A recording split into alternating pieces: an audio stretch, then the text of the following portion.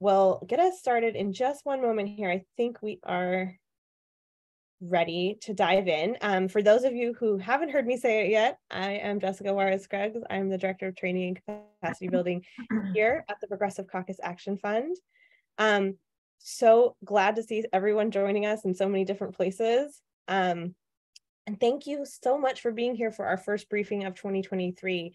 Over this next year, our team at PCAF is going to make sure that you all have the information and the tools that you need to fight for bold, people-centered policy. And I think this is an incredible topic to kick us off with as we start a new Congress. Before we start, I just have three quick housekeeping notes. First off, the Progressive Caucus Action Fund is a 501c4 organization, but we know that many of you are here representing 501c3 organizations, or you're here in an official capacity. So we're not going to be digging into partisan or electoral conversations today. We'll just be diving deep on policy and how we fight for the policy our communities need. Second, we've enabled automatic closed captioning. If you go to the bottom of the screen and click on live transcript, you can enable closed captioning for yourself.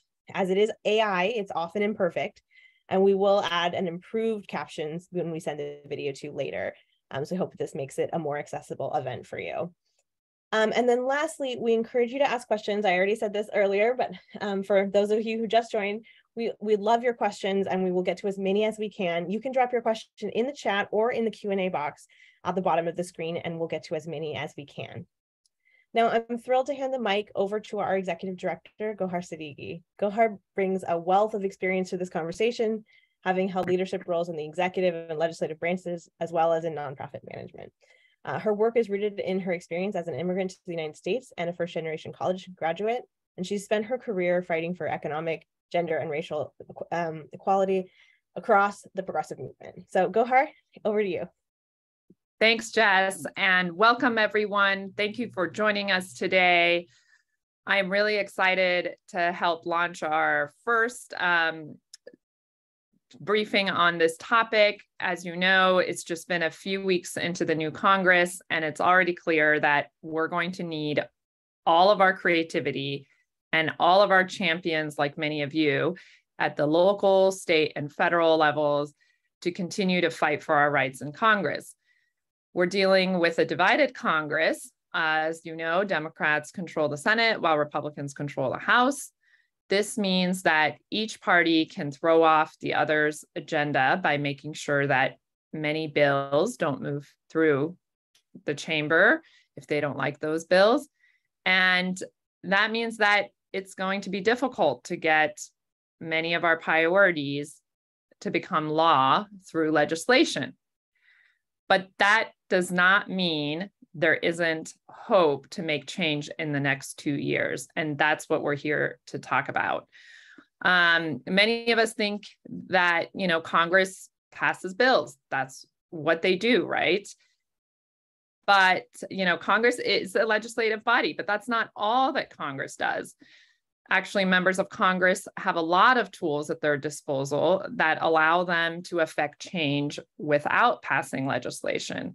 And those tools are especially important for the party who's not in control. And the party that is in control of the particular chamber decides which bills move forward and which don't. So today we're going to look beyond bills, beyond legislation, to talk about what are the other tools that members of Congress have at their disposal. We're going to talk about hearings. We're going to talk about investigative reports, letters that come out of members' offices. We're going to talk about working with agencies in the executive branch, and also about the power of the media and how members of Congress can use their platform to raise the issues that many of us care about and work alongside us as movement partners. So all the tools that I mentioned play a key role in allowing our members of Congress to hold corporations accountable, ensure that the executive branch is following the letter of the law and upholding our rights. So I think today is the perfect time to learn about these tools so that we don't let the next 2 years go by without trying to make positive change at the federal level. So this is going to be a technical briefing. It may be a lot to digest all at once, but the Progressive Caucus Action Fund just released an explainer that's going to go through many of these tools. And you'll have this, we're going to put the link in to the chat right now, but you'll also receive it in the resource toolbox that you'll get if you registered for this briefing. We'll send you a bunch of resources afterwards. So with that, I am going to introduce a video from our special guest, Congresswoman Pramila Jayapal. Wow, we were really excited to have her be with us live today. As you know, Congress is in session, and she had a last-minute scheduling issue and couldn't be here live. We really appreciate that she was able to send us a video that is tailored towards answering a lot of the questions that I've brought up already. As many of you know, Congresswoman Jayapal is serving her 4th term in Congress. She represents Washington's 7th District. She is a lifelong organizer and progressive champion.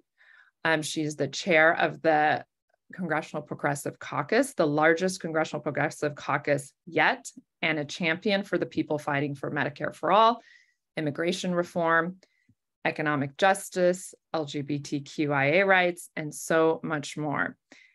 And prior to becoming a member of Congress, Representative Jayapal served in the Washington State Senate and founded One America, the largest immigrant rights organization in Washington State. And with that, let's hear from the Congresswoman.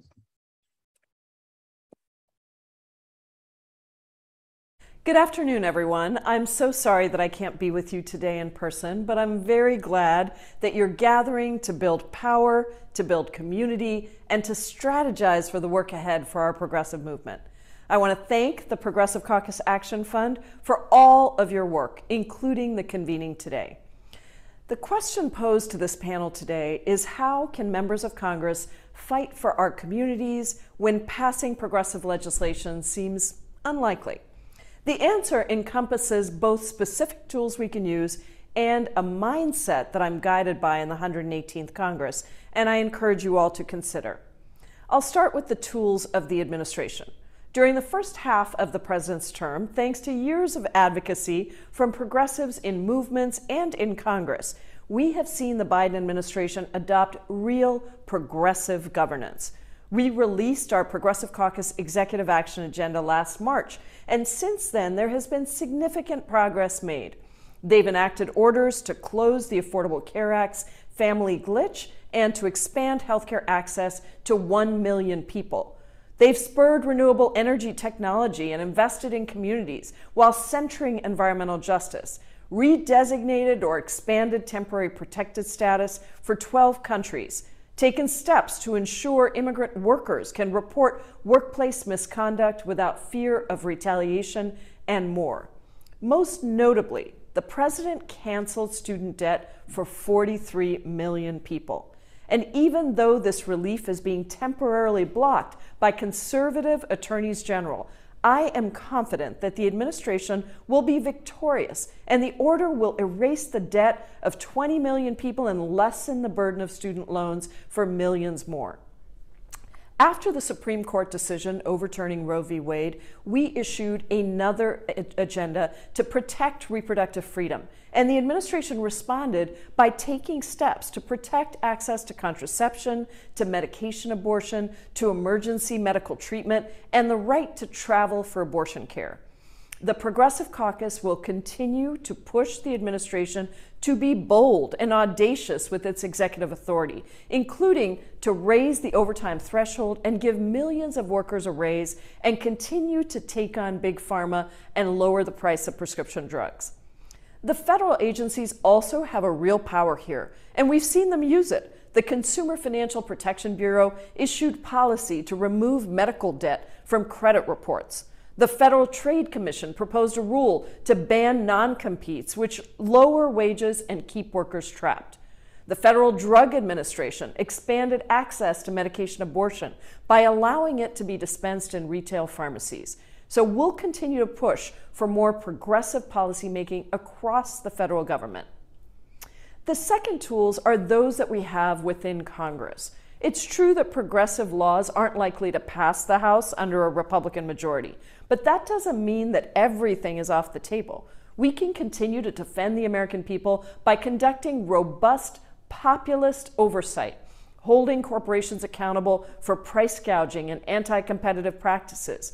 We can continue to go on offense by convening forums and holding shadow hearings, issuing reports and advancing legislation to show people what we care about and what we will do when we're back in the majority.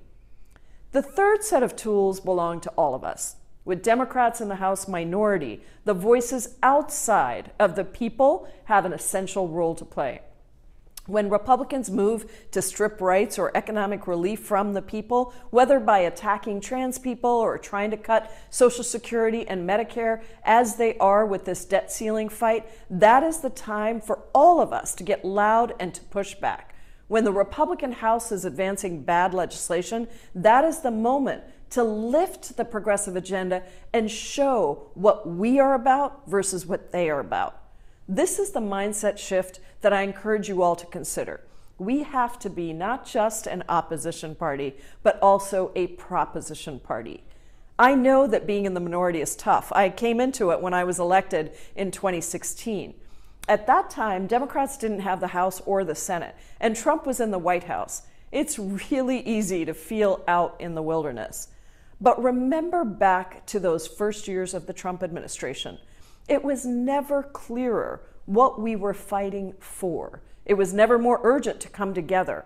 Our work in that moment and in this one is to articulate a vision of a just, equitable future where everyone, no matter your immigration status, gender, race, income, or zip code, can not just live, but thrive. I was an organizer for 20 years before coming to Congress. I didn't set out to become a politician. And like many of you, I was called to this work because my community was under attack. It was just after 9/11 when Arab, Muslim, South Asian, Middle Eastern, and Sikh people experienced hate crimes, unconstitutional surveillance, and detention. People were attacked on the street just for wearing a hijab or a turban because somebody believed that they looked like the people who carried out the 9/11 attack. People who looked like me. And I couldn't sit by. It was an uphill battle going up against the Bush administration. We were fighting for racial justice, fair treatment for all of our people and those perceived to be other, immigrant rights at a time when it was deeply unpopular and when few politicians would even set foot in a mosque or a temple. So how do we do it? We came together. We built a coalition of organizations and leaders who could work across difference and stand up for justice. We did it when it wasn't easy, when it wasn't popular, because we did it together. We lived that truth, that the strength of movements is the people who increase that strength by being in coalition. And that is how we will meet this challenge and this moment. We will use all of the tools that we have and will continue to push for the country we want to see. Thank you for all you do. Great. Thank you so much to Congresswoman Jayapal for sharing her insights with us. We really appreciate it. And now we're going to dive into a more detailed conversation about those tools that I mentioned earlier. I want to mention one tool that we're not going to talk about today, and that is the appropriations process or the power of the purse that Congress has. It is an absolutely critical tool, no matter who's in charge, but we're going to have a whole briefing on just the appropriations process on February 16th at 1 p.m. Eastern. So make sure that you don't miss that briefing because we're not going to go into the appropriations process here today. And Heejin will put that link in.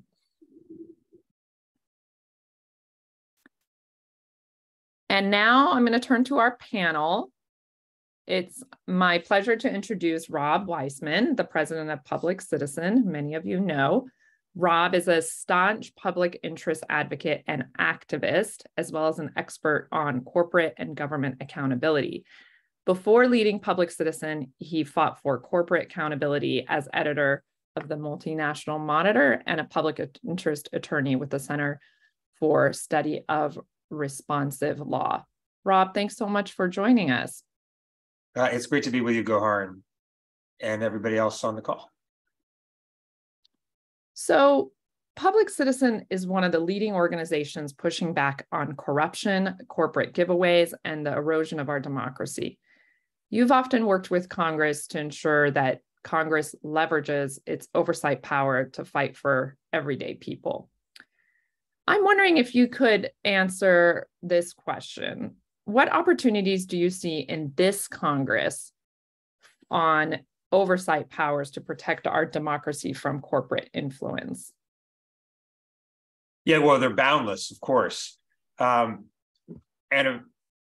think what Congress should do is hold regular, intense, and investigative hearings looking at how corporations influence our politics, influence our regulatory agencies, and act in the private sector.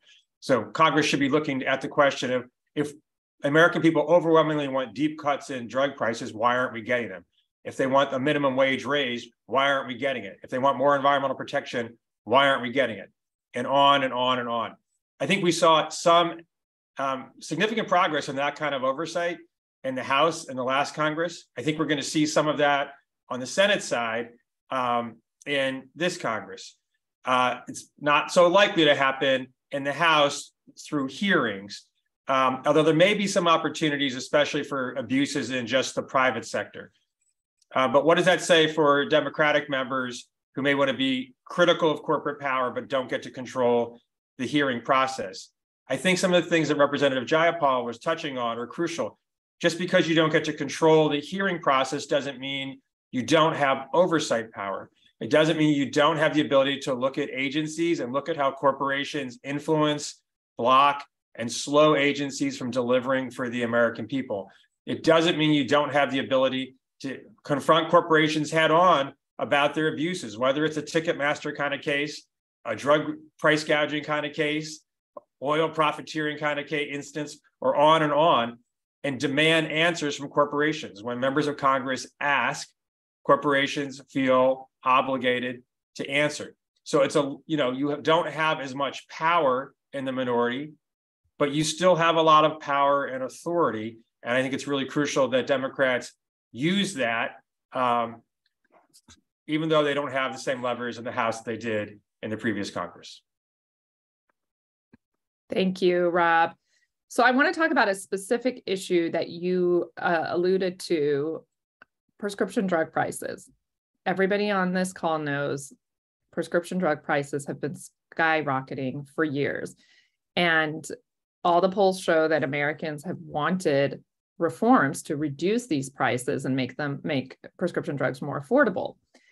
And we finally saw a major step forward with the Inflation Reduction Act, the IRA, which allows the federal government to negotiate with drug companies to lower prescription drug prices. A lot of other countries do this. It's very effective and actually brings prices down. And this was a result of a lot of work for a number of years from organizations like yours and like-minded members of Congress to finally get this passed into law, this ability for the federal government to negotiate with pharmaceutical companies. So what sorts of tactics did you and your advocates use to make this possible? Yeah, so I think one thing that's important before I get into the specifics, as we're thinking about this Congress, is to recognize that, victories in Congress, legislative victories in Congress, don't happen with a snap of a finger. So it's not, although it is true, although there are some important exceptions, we're not likely to win lots of great progressive victories in the House this year or next year. The work that we do now will ensure that it's possible to win those victories in the future. And if we don't do the work now, we won't win them in the future. So if we take the case of drug pricing, in 2005, Congress adopted Medicare prescription, the Medicare Part D program to cover prescription drugs for seniors. It was actually probably the most corrupt deal in recent American political history.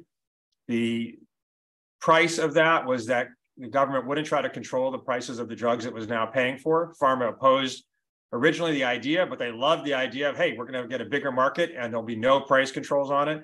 The main guy who negotiated that deal left Congress shortly after and became head of the Pharmaceutical Trade Association. So quite a story.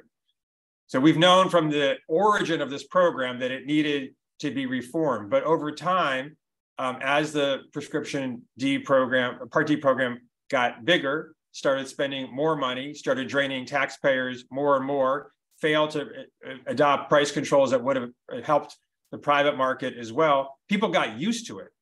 Members in Congress got used to it. So yes, consumers, Americans across the country were demanding action, but there was not really serious talk about reform in Congress. And in fact, as we started taking up this issue more seriously around 2017, we found people scared about talking seriously about Medicare price negotiation. It seemed like it was too much to even contemplate against the power of Big Pharma, which is the biggest lobby in Washington, D.C. So it was years of doing work. Now, this is an issue where the public is overwhelming in its view. And the more aggressive you talk about price reductions against Big Pharma, the stronger support you get. So there was a lot of polling done, and that was marshaled in Congress. Like, this is overwhelmingly popular. Yes, you got to deal with the lobby, but the people are with you. A lot of research done by us and others to sort of document the problem and showing, for example, the huge disparities you referenced between what Americans pay for prescription drugs and what people pay in other rich countries. There was mobilization of people across the country. A lot of that was organic because it is the case that people are calling their members of Congress all the time and demanding action, whether or not anyone is helping organize them. But organizing them helped give a focus to the demand and a push for actual action to deal with this issue of Medicare price negotiation.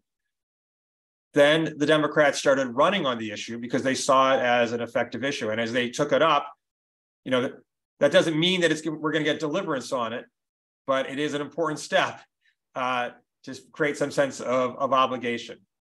And even once, as you know, even once the president said he wanted to do this, and there were relatively robust proposals for how to do this from the House, in the course of negotiations, Big Pharma and its allies in Congress managed to water down very aggressive proposals to something that's very modest. So a huge step forward compared to doing nothing, which is what pharma has managed to have for the last 2 decades, but still very modest and a lot more for us to do.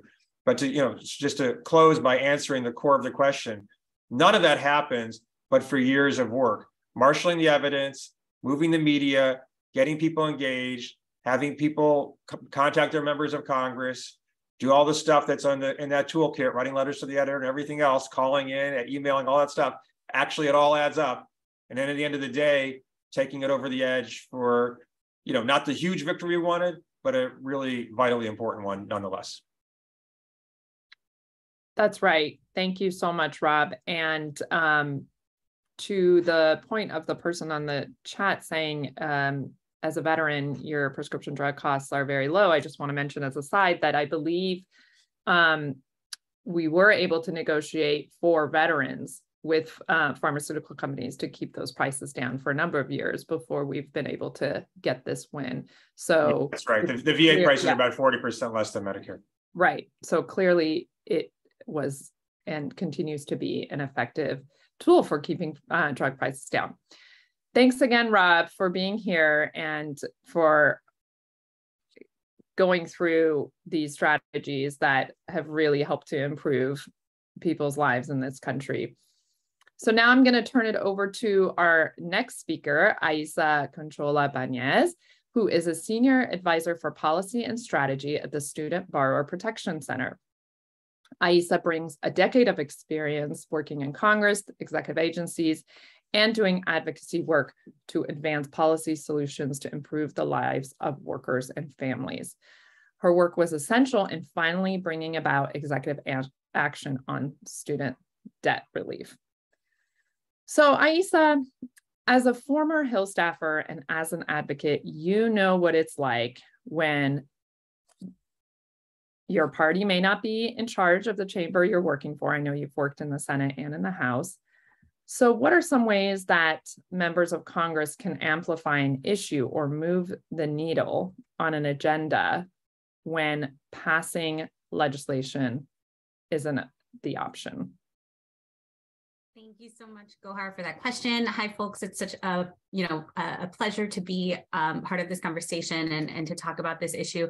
When I was thinking about this topic, I always kind of just chuckle because I think about how we all learned about the legislative process and, we're informed by, the Schoolhouse Rock version of how our institutions should work and how just the reality is just so different from that, that story that was told to us, almost this like romanticized view of how policy is made. And so, the reality is, for too long, our institutions have really only worked for, the privileged few, and oftentimes, at the expense of some of our most marginalized folks. And so I think as advocates and as members who, and as staff who are committed to working on behalf of communities that have historically been left behind, it's on us to be as creative as possible to think through, all of the tools in a member's, toolbox.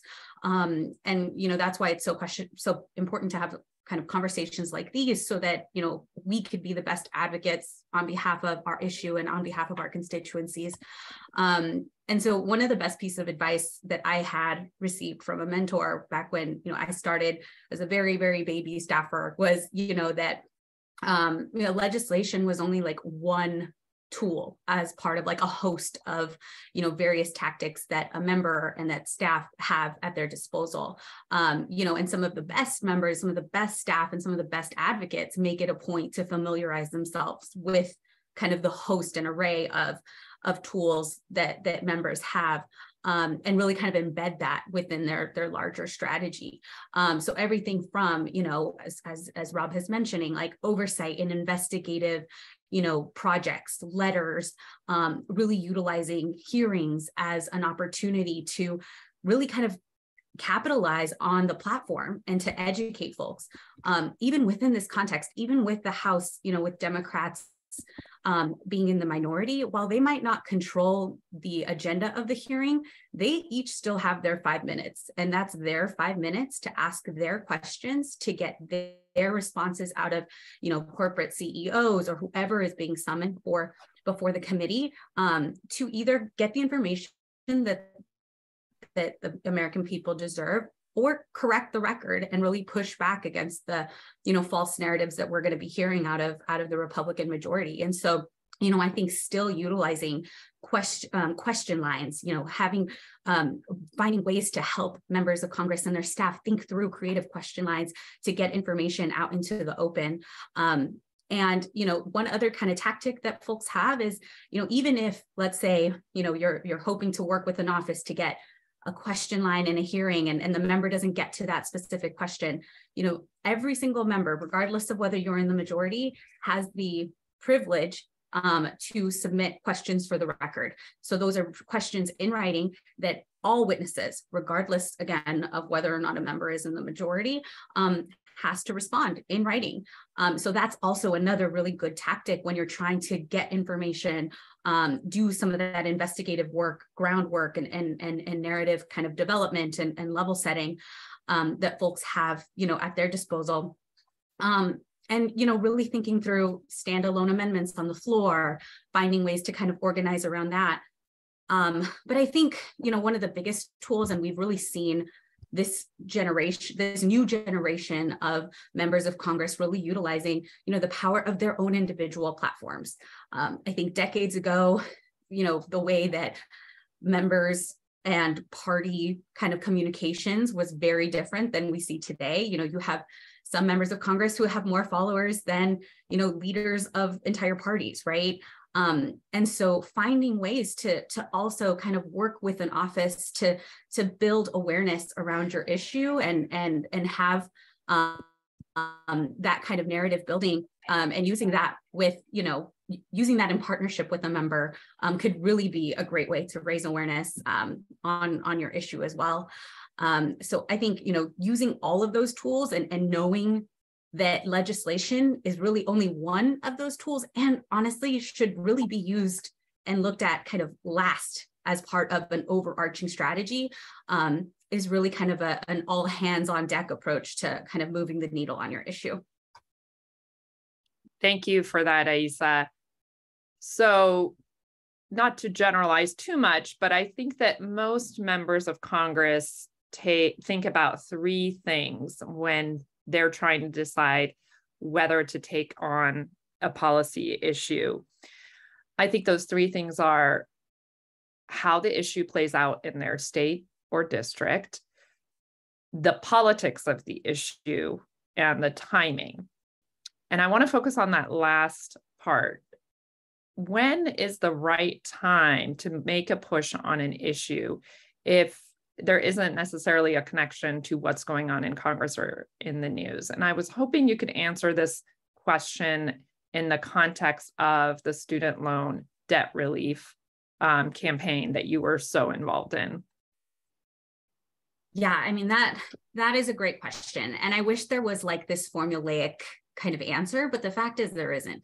I think to Rob's point, like these wins take time, and whether or not a member is willing to make this issue their top, issue that they're going to run with and be a champion on, you have to have the conversation. You have to have those introductory conversations. You have to start informing and educating and coalition building before, that moment, before that, your issue hits the headlines.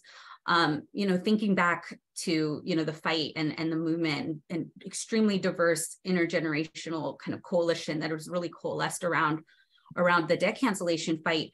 I mean, that took us over 10 years to really even make the issue something that was considered a mainstream kitchen table issue. And there were several, conversations with members or with policymakers that really saw this issue as like, there's no way that this issue is going to, it's too extreme, it's too fringe, it's almost too progressive. And at that point, I mean, I just imagine how different of a world we'd be in if advocates kind of took that and said, okay, well, it's just not the right time.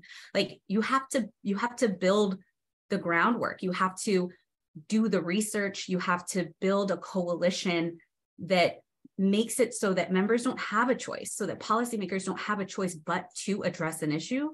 And I think with this fight in particular, over 10 years, not only did they normalize just how many folks experience, student debt and how it impacts an entire family, right?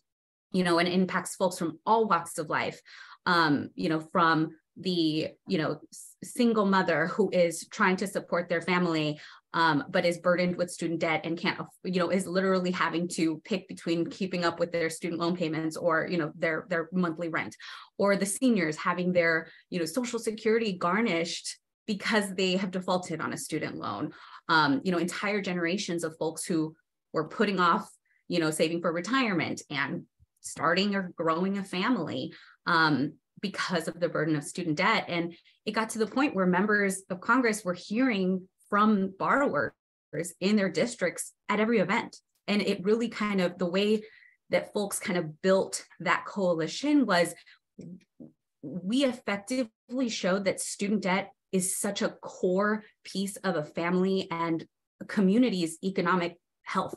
And that it played such a huge role in communities of color who have historically been deprived of wealth building opportunities, and was really, student debt in itself was exacerbating some of our deepest economic inequalities in our country. And I think by showing that this was not just some fringe issue, but rather an issue that dominated kitchen table conversations at dinner and determined folks' overarching economic health, was a really kind of successful way in showing that when we're talking about any kind of economic recovery, you couldn't have that without also addressing this issue. And so I think when the time kind of came, and I think the pandemic showed that folks were just, the economic hurt out of the pandemic was just hitting so hard that we had to make the case that any kind of economic recovery from this had to include student debt relief. And I think all of the stars aligned, but none of that was by accident. It was 10 years of just grueling work, storytelling, narrative building, and a lot of the times hearing from folks that, you know, it's not the right time. Folks can't get behind this, and not taking no for an answer. Thank you so much, Aisa. That is absolutely right. We are going to, I'm sure, come back to student loan debt and in our Q&A. So for now, I'm going to move on to so we can hear from our very own Legislative Affairs Director here at PCAF, Kat Rowland. Kat joined our team after nearly a decade on Capitol Hill, and she is truly an expert on demystifying Congress. So I'm really happy that she's here today. And Kat, I want to talk a little bit about agenda setting and why that's important. Often members of Congress, just by virtue of their positions, have direct access to public and media attention on an issue that many of us who are not members of Congress don't have. So why is this kind of agenda setting in the media so important? Thanks, Gohar, and hello, everybody. Thanks for joining us today. I love this question because I would love to see more members harnessing their agenda-setting power this Congress. It's such an important tool because members can get issues on the media's radar, and that then gets them on the public's radar. And maybe one of the best examples I've seen of this being done well comes from Congresswoman Cori Bush last Congress. Folks might remember that the eviction moratorium that was put in place because of COVID was set to expire right around when Congress was leaving for August recess in 2021. And we'd seen a number of COVID protections expire at that point. We've seen several more expire since, and there's typically been pretty little fanfare, but that was not the case with this one. Congresswoman Bush slept on the Capitol steps for multiple nights in an unseasonably chilly and rainy time in a DC summer. Aisa, I think you were there. I know I was there for a little bit, and it was wet and it was cold. And it was such a powerful image that brought attention to the need to keep the eviction ban in place. Her sitting got a ton of media attention nationwide, and within days, the administration extended the moratorium. And her success as a freshman member of Congress didn't take legislative maneuvering. It didn't take buy-in from anybody else. It was her direct action on a specific problem that got the issue onto front pages and onto news shows, and that galvanized the public outcry that led to the fix that she wanted to see. So this is just an incredible example of members using their agenda-setting power successfully, and it shows that even a single member can make a huge difference when they harness that power.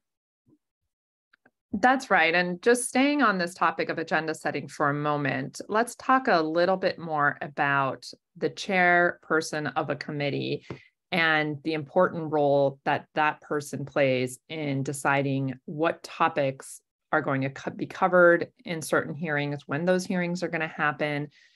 The party in charge decides how many witnesses they get on their issue, and typically the minority gets fewer witnesses. So that attention to a hearing topic is really important. But the chair is not the only member who can use that platform to shine light on an issue. As Aisa talked about earlier, there's the time that each member gets. But I want to turn this issue of hearings into the question of what can advocates do when it comes to congressional hearings to push for their issues. Kat, can you answer that for us? Yeah, absolutely. So to your point, if your party is in the majority, you literally set the media's agenda by scheduling a hearing on the issue you care about, and then the press has to cover it, and you've put a spotlight on the issue for the public to see. Members in the minority do not have that opportunity, but they can still use hearings to tremendous effect. And that is what advocates should be encouraging their representatives to do. And Aisa explained this really well. And I'll echo everything that she said, because it's really important. During a committee hearing, every member of the committee, whether they're in the majority or the minority, gets a chance to ask questions of the witnesses that have come there to testify.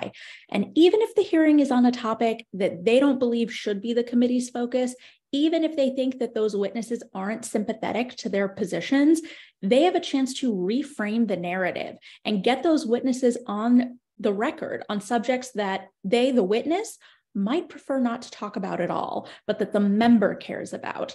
And so I'll give an example. When I worked for a member on the House Energy and Commerce Committee's Health Subcommittee, at the time, 8 to 10 years ago, the Republican majority was holding repeated hearings on what they felt were the Affordable Care Act's failings.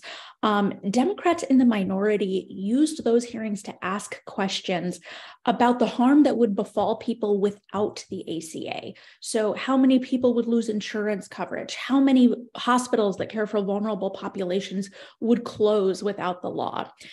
This is a great way to shift attention during the hearing to the topics that you want to see discussed, because even if you don't get a straight answer to your questions, the witness dodging the question can demonstrate to people that they don't have a good answer. You can clip those dodges, you can put the video on social media, or if it's egregious enough, reporters might cover it on their own. And on top of that, this gets back to something Rob mentioned earlier. Those moments can become really helpful years down the line, because just a few years later, we were fighting to protect the ACA when Republicans actually did have complete control of Washington and the ability to get rid of it. And as folks on this call know, they did not succeed, because we were able to make the case that this law was critical and had to stay in place. So to sum up, if you're an advocate, you should follow the congressional committees that cover the issues that you care about. And once you know a hearing is on the books that's even tangentially related to the topic that you want to shine a spotlight on, you should encourage members on that committee to use their question time to focus on your issue. Make clear to them why this is a good use of their precious 5 minutes. And if they do it, make sure to amplify that moment. And if you check out our explainer that Heejin dropped in the chat earlier, and that we'll send around later, we included a couple of video clips of members doing this really, really well. So I hope folks will check that out if they want some inspiration.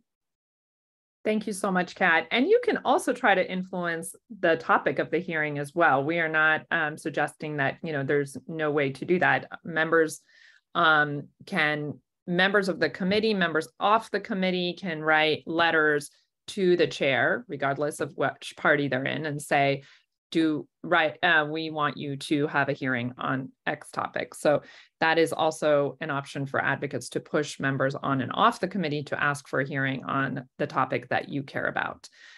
So Kat, one last question before we get into the Q&A from the audience. I know we've already received a bunch of them. So we've been hearing a lot about discharge petitions as a way that some bipartisan legislation could get through the House. Could you please explain what a discharge petition is and how it might work? Yeah, thanks for the chance to talk about this, because I think it's important that folks know when a discharge petition can be helpful and when it can't.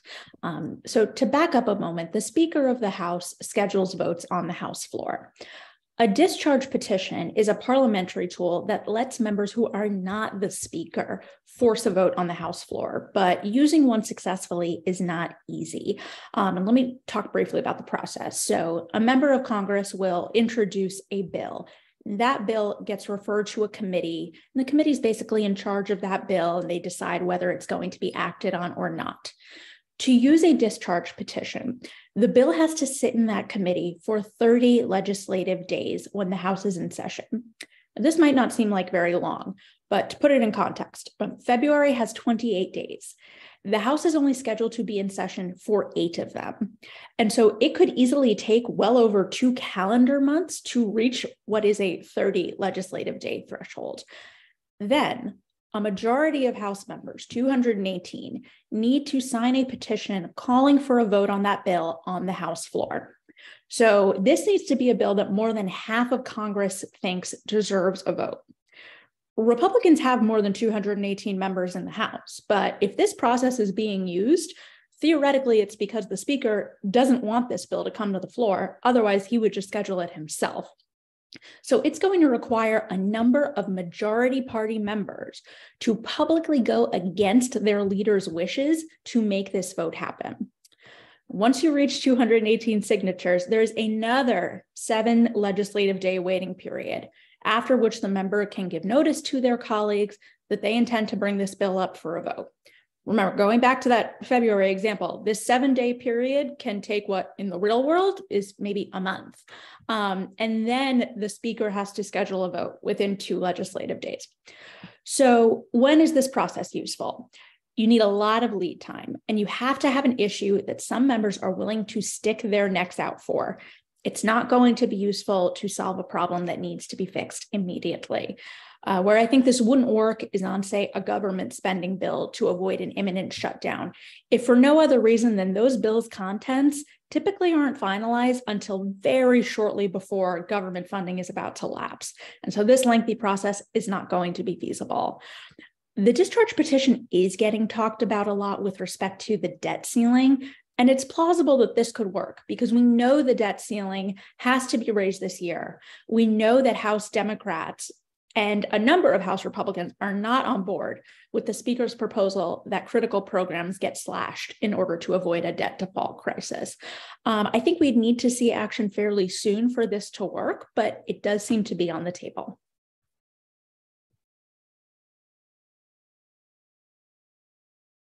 Thank you, Kat.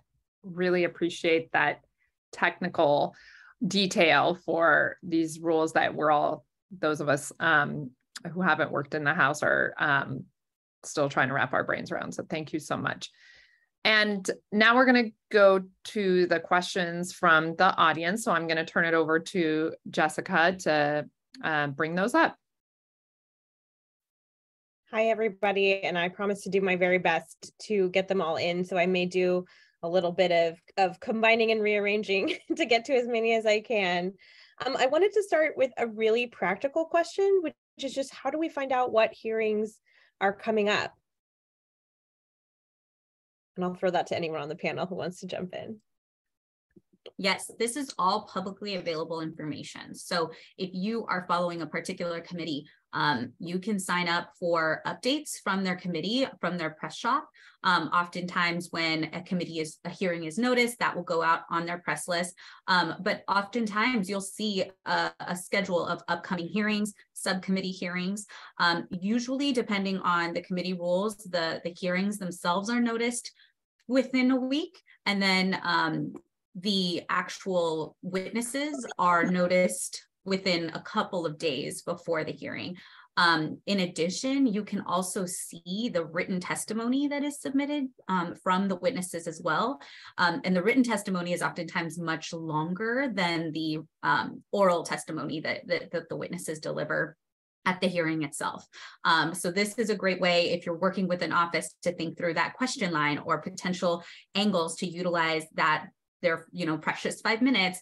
Having access to that testimony is crucial because you'll be able to know what the topics these folks are going to be discussing, what issues they're going to emphasize on, and how to push back to on that issue in particular. And again, all of this is publicly available, so it's all fair game. Absolutely. And I want to take moderator's privilege to remind folks that the Progressive Caucus Action Fund has a newsletter called the DC Download that comes out about once a week with a lot of previews of things coming up either on the floor or in committees. And so I think we can drop that in the chat. I can't talk and drop things in the chat at the same time, but someone will do it for me, I know. And if not, we'll send it out also in our follow-up, but encourage you to sign up for that if you want to see what's coming up on the floor. I want to turn to another question. Some of the topics we've talked about have had really large, constituencies. And we got a question from Beatrice about how do issues that affect a smaller minority, such as trans folks, get the same attention that, especially when the most vocal people on the issue tend to be attacking those people? How do we generate empathy for issues that affect a smaller number of people that may not be able to recognize or considered an interest group that's worthy of being heard? I could take a quick answer to that, and then we can go around. I would say, obviously, find champions for that issue who are on the committees of jurisdiction for the issue. So then that member can tell the chair when there's a piece of legislation moving through the committee where your issue falls into that, then you know there are multiple members on that committee that you've championed to say, I need this change in this bill before I will vote for this bill to move through the committee. So, you know, the jurisdictions of each committee, understanding that well and which members sit on that. And when it's time to reauthorize that bill, your champions can say, this is the win that I need in order to support a larger bill to pass through the committee and then through the floor. Yeah, I think that's a great point, Gohar. I think from, you know, an organizing perspective and a narrative building perspective, I think really trying to couch and to the example that you set, you know, trans rights and trans justice issues as part of a larger push for, you know, human rights, civil rights, you know, economic justice, racial justice. All of these issues are intertwined. You know, people, my forever favorite member of Congress, Congresswoman Ayanna Pressley, always says, people do not live and operate and navigate the world in silos, and neither should our policies, right? And so I think being able to couch your fight within the larger, and it's true, right? Couching this issue within the larger fight for equity and justice and ensuring that folks are seen for, you know, their full humanity is absolutely the way to do that. And I also just want to recognize just like how hard that fight is right now, especially considering all of the attacks that we're seeing out of, you know, Republican governors, and it is egregious. And I think one of the things we need to do is make it very clear that, you know, attacking trans folks, attacking trans children, you know, is an attack on all children, is an attack on, you know, all folks. And their ability to, you know, live and navigate this world in the way that they should. So that is just kind of one piece that I think I would like to give in terms of just how to organize and really raise awareness on those issues too. Absolutely. Could I jump in, Jess? Yeah, absolutely. To build on that, I think this is one thing I neglected to say, and I think there's some ways that sort of, if you're advocating for, as described, you know, a relatively smaller group, in some ways it's similar to, in some ways it's different from when you've got a broader constituency. But I think one thing that's important in both cases, and I should have mentioned this, is trying to humanize issues. So if you bring like people who are directly affected, so in the example I was talking about on drug prices, part of what we did was people who could not afford their medicines, having them tell their story. And that, some of us are motivated by the idea of justice. And I think that's admirable and important. But not everybody kind of thinks in sort of that principle. But it's hard not to be moved by personal stories. And then, so I think that's always true. And before I get sort of the more direct answer, as we're thinking about tools, like there's, besides as advocates, as movements, you know, we can sort of find people who can tell their story. We can throw up clips on social media and stuff. Members of Congress can also engage in conversations with these people. It could be a 2-minute clip or a 30-second clip on social. That can be a really powerful way for members to both elevate these people and also sort of find a way to engage the topic. When you're talking about, particularly about sort of a smaller community, whether it's trans people or anything else, same thing. And even more so, I think, it's kind of the reverse. Like a lot of the hatred, I think, and the trans stuff is just generic, right? It's like, it's about an idea. It's not about people. When you confront and offer up people to tell their stories, it's much harder for people to sort of carry forward that hatred. So I think that's really important. And then sort of one more sort of kind of insidery thing, building what Gohar was saying, and finding champions. Members of Congress, although it's sometimes hard to believe it, actually are human beings. And so they both they relate to human beings, they have their own human problems, they've got families. So if you have a disease and you got some particular disease issue, there's someone in Congress who either has that disease or has a family member who has that disease. There may not be a lot of trans members of Congress. There are a lot of members of Congress with trans kids. And so the people who can sort of relate to it directly, if you can find them, they're going to sort of be your champions in a different way because they feel it in a different way. And, you know, it's true. Congress is big. So it's true for almost everything. There's someone, if you work hard enough to look, who relates directly to whatever constituency you're talking about. Absolutely. And I want to squeeze in one more question if we can under the line, but in case we run out of time, I just want to make one quick announcement, which is if you've enjoyed this conversation, please sign up for our next one about budget and appropriations. We'll drop the link in the chat and also share it over email. And then I also want to encourage you, if you clicked a live now link, which means if your name shows up as an event participant and not your actual name, that means we don't have your email. So please click the link that we're dropping in the chat and sign up so you will get this recording and get all the materials that we're going to send out. So make sure you get that. And now I'm going to try to squeeze one more question in under the line, and I'm going to combine a bunch of them, but we got a bunch of questions that relate to sort of ethics broadly. So I'm going to direct this one your way. But what are some of the things that we can do to strengthen the ethics for congressmen, or just shine a light on sort of ethics in Congress? We got a broad range of questions, both about the Office of Ethics and just whether or not certain things are legal or possible for members of Congress to do. So I think just where are we on fighting for, making sure our public officials are working for us, and what are maybe some opportunities or challenges? I don't know, that's a very big question for like a minute and a half, but I'm gonna throw it your way. I'll go real quick. So the big problem is that Congress sets its own ethics rules. And the Republicans have started out in a really bad way by very significantly diminishing the power of this thing called somebody put in the chat, the Office of Congressional Ethics. So that's just a reality. Two things sort of going forward, whatever Congress is doing, which is truthfully never going to be that great in terms of self-policing, outside pressure makes a difference. Even if you think they're immune to it, they are not. And we keep knocking, and it makes a difference. If you look at the Trump administration, the ethics scandals took out lots of members of the cabinet, especially early on. And it wasn't because they violated the law necessarily. They did violate the law all the time, but that wasn't why they left. They left because of all the public pressure around it. And the second thing is, across party, there are some things that people agree on. So two areas where we may be able to make some progress are stock trading by members of Congress. And I put in the chat about this, the revolving door. There are a lot of Republicans who, for whatever reason, agree that it shouldn't be okay for members to leave Congress and then go work for industries that are lobbying Congress afterwards. So those are two areas where there may be possibilities, even with Republican control, to move forward on ethics issues.